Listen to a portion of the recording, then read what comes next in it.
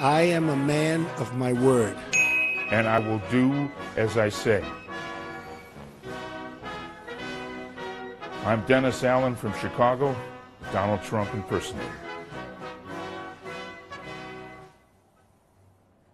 It's fortunate for me that I seem to have some basic infrastructure in my face that resembles Donald Trump, so I don't need any prosthetics or, you know, like inserts or anything that other impersonators might need.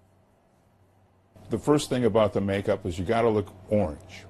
And he, of course, he has white around his eyes because we're all, you know, we need the white around our eyes to cover up the bags in our eyes and stuff.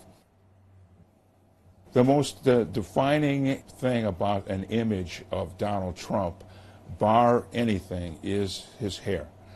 The hair is the signature thing that that you must have.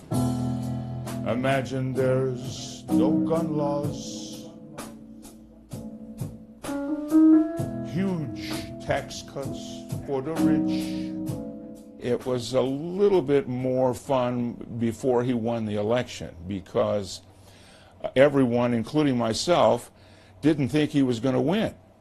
So when I would do stunts in New York City, which is not exactly an area where there's a lot of Trump enthusiasts, everybody was having fun, and even people who didn't like Trump, it was all in fun. And now, after he got elected, I would be much more cautious about where I would, you know, find myself in public without some kind of consideration towards security.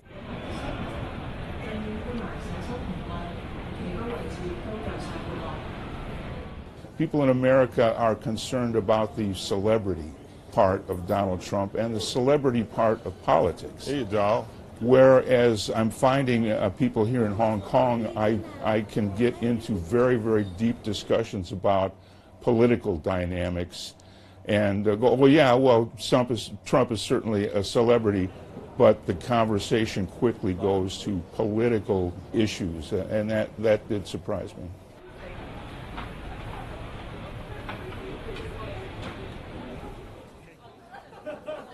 안녕하세요. Kim Jong-un, my friend. Trump.